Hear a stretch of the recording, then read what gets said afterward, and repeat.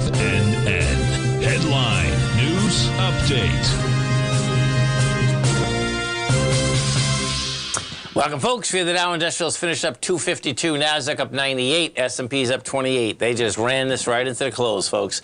Gold contract up $13.10 at $2,053 an ounce. You get silver up 25 cents, $24.36 an ounce. Light sweet crude up 97 cents, $73.44 a barrel. Notes and bonds. The 10-year note up 5 ticks, trading out at the 112.12. 30-year up 12 ticks at 123.20 in King Dollar. King Dollar's down 416 ticks, trading 102.146. Euro 109. Yen 143. British pound out here at 127 to 1 U.S. dollar. We get over and take a look at the S&P first. Come on, baby. Give me that. There we go. We take a look at the SPY.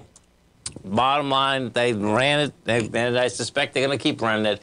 Now, you get the volume dropping off. There's no doubt about that, man.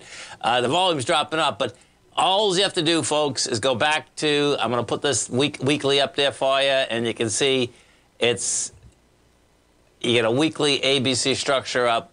It blew the B point away, blew it away with volume, you know, so the real question is that, you know, you're at 474. That ABC structure is 502. 502, you can see 502 is only 27 points away. Okay, we're up 3 points today. You know, S&P can run, you know, easy 5, 6, 7 points in a day. You know, and I suspect what will happen there as the momentum builds. That's what we're going to see. And then, yeah, you'll get a retracement at some point. But you know, you got to remember something: the A to B on an ABC structure is a straight line move. The B to C drives people crazy because all over the place.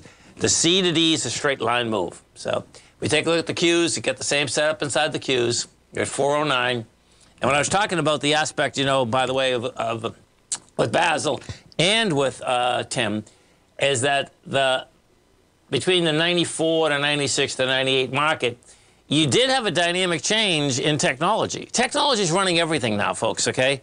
You know, I hear these people say, oh, the Magnificent Seven, the chips, they're going to stop. It's not going to stop. The chips are the name of the game and in a monster way, folks, not in a small way, okay?